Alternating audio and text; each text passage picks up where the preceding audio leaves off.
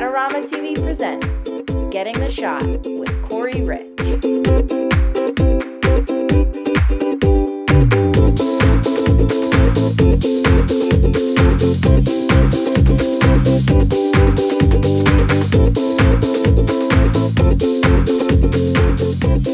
Hi, I'm Corey Rich. You're listening to AdoramaTV. Adorama is the place that I go to buy all of the equipment that I use in the field, whether that's still photography equipment, video equipment, tripods, stands, lighting equipment. Bottom line, they're my one source for anything photographic, video, or lighting.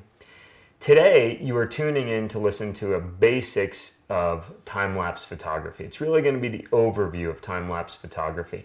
If you're interested in kind of that higher level, which is motion control heads, sliders, HDR time-lapse, tune in down the road because we'll do an advanced time-lapse photography video. What it really starts with is the fundamental question is, what is time-lapse photography? Time-lapse photography allows you to take an extended duration of time and compress it into a short duration of time. And let me give you an example of that. You've often watched movies where you see the sun rise, and we all know that it takes an hour for the sun to go from sort of high in the sky to beautiful colors and then eventually over the horizon. But in the movie, it looks like 4 seconds. That's a time lapse. It's taking a long duration of time and compressing it into a short duration of time. Now, you can use time lapses to show anything from sunrises to sunsets, star trails in the sky, clouds moving across the sky. You can even do really radical things like show the changing of seasons. And what I'm going to do today is provide the fundamentals of how do you do that with your Nikon D800 camera.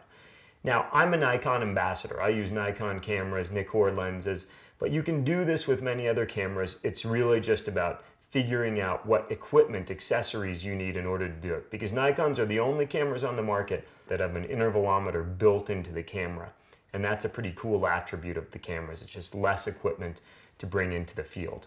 So really there's 3 ways to build a time lapse. One is you take your video camera and you press record and you let it roll for hours or 45 minutes, an hour, several hours if you have tape or memory to do exactly that. And then when you get back into post-production, you take that long stretch of video and you compress it in the timeline, you ramp it in the timeline to be 3 seconds. That's the most basic form of doing that. You can do that with your Nikon camera. You put it in video mode, you press record, you record for the entire record cycle, and then later you accelerate that in your timeline. The next way to do it on a Nikon camera, newer Nikon DSLR bodies, is you can actually use time-lapse photography mode. Now, what time-lapse photography mode does is the camera will actually take individual pictures. You tell it how often you want it to take that picture, and then the camera builds a video for you within the camera. So now this is important. You do not get the individual still photographs at the end of using time-lapse photography mode, but what you do get is a video file that's the correct duration of time that you can put into your final video edit. My chosen method is actually using an intervalometer. Now in Nikon cameras, it's built into the camera. I'm going to be demonstrating this on the Nikon D800, but the interval timer shooting mode allows you to actually decide how often you want to take a picture, and you get to keep the individual still images in the aftermath of building your time-lapse sequence. First decision that you need to make actually is, do you want RAW files or do you want JPEGs? I'm always a believer in go for the RAW files. Make sure you have enough memory. Memory's cheap these days. I'm using SanDisk Extreme Pro cards, whether that's CF cards or SD cards. Make sure you have memory, because the worst thing that can happen is you're in the middle of the time lapse and the camera just runs out of space. So I go for RAW files. Of course, that means in the aftermath I can batch process those RAW files. I have the most control, the most information to work with. Now, the next thing that's very important to understand about shooting a time lapse is the camera really needs to be locked off or stable. A chintzy tripod is not going to do the job. I use Manfrotto tripods and heads, and I use a fairly beefy tripod, in fact, when I'm shooting time lapses. Oftentimes I'll set the tripod fairly low to the ground, or I'll even weight the tripod to make sure that it's not blowing in the wind. And in fact, I'll take the camera strap off of my Nikon D800 just to make sure it's one less thing that's blowing in the wind and can actually affect the camera. I don't want the camera moving subtly because you'll see that in the aftermath. Now, one of the most common mistakes people make when they first go and shoot a time lapse is they leave their camera in autofocus mode. And every time the camera goes to take a picture, the camera searches for focus and sometimes gets lost in focus or focuses on a cloud or a bush in the foreground. You're going to pre-focus your camera and then you're going to put the camera into manual focus mode. You can do that on your lens or you can do that on the camera body. The next decision that you're going to make is around exposure. Do you want to be in manual exposure or in auto exposure mode? Now, the advantage to manual exposure, for example, when shooting in bright sun, is you know what that exposure is. The clouds are moving through the sky, big puffy clouds. You expose for the highlights and you just let the camera rip, and the camera never gets fooled by going in and out of shadows. Now, during a sunrise or a sunset, the advantage to a manual mode is that it allows the sky to go from bright to dark or from dark to bright. Now, on the other hand, the beauty of an automated mode is that it allows you to shoot a time lapse, for example, that transitions from daylight to sunset to the moon coming up and then seeing star trails in the sky.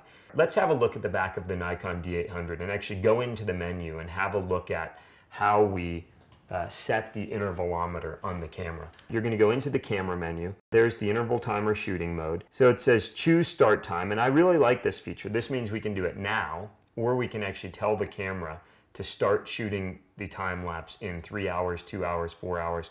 So okay, so we're going to say now, and then you have a selection right now, which is the interval. And so it's really broken down by hours, minutes, seconds. Now when I roll over to the next screen, it's asking me to select the number of frames that I actually want to capture. So I want to max out. I want to shoot as many pictures as this camera will allow me to shoot. And on Nikon cameras, that's 999 photographs with using the built-in intervalometer. And every time it takes a picture, I want it to shoot one photograph. And if you're wondering why would you ever want it to shoot more than one photograph, you're going to have to watch the advanced time-lapse photography segment that we'll do later in the year. And so that means we're going to do 999 photographs. Now, if you wanted to shoot more than 999 photographs at once, which is what the internal intervalometer in the Nikon D800 allows you to do, then you would actually just buy the MC36A multifunction remote cord. And this allows you to shoot an infinite number of images in any of your time-lapse sequences. It's one more piece of equipment, and it gives you a little bit more control. I find 9 times out of 10, 999 photos allows me to achieve whatever I'm trying to achieve. So then I scroll over and it says start, and I say on, okay. Boom, it's taking pictures.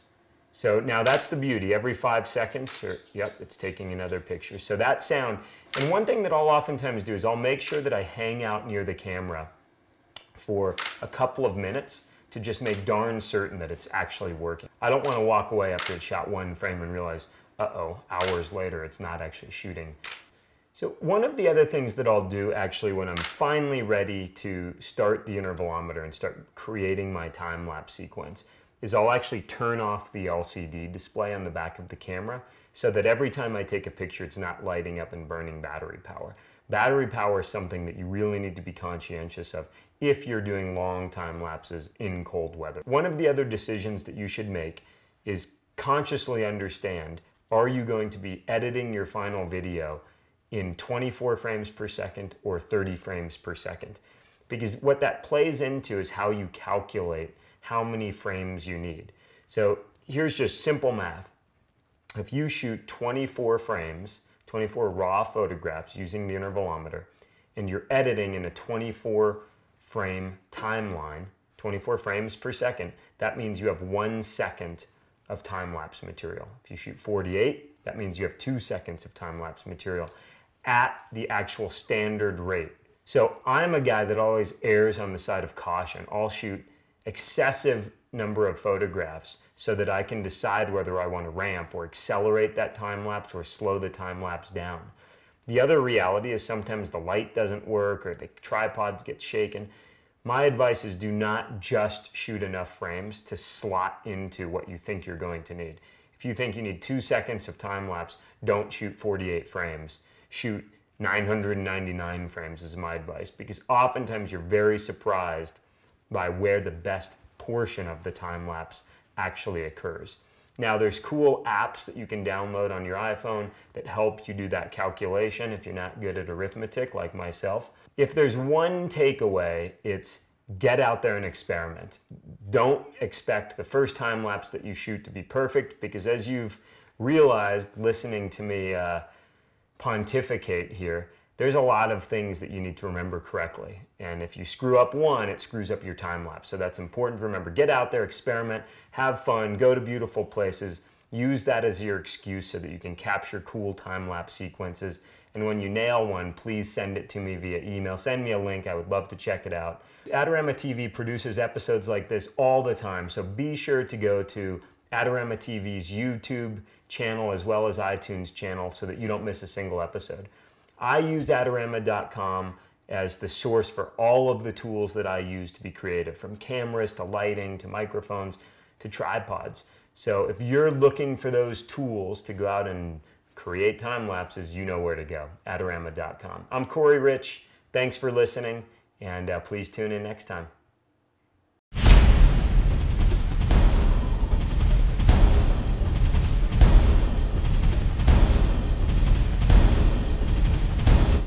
Do you want great looking prints at low cost? Be sure to visit our easy-to-use online printing service.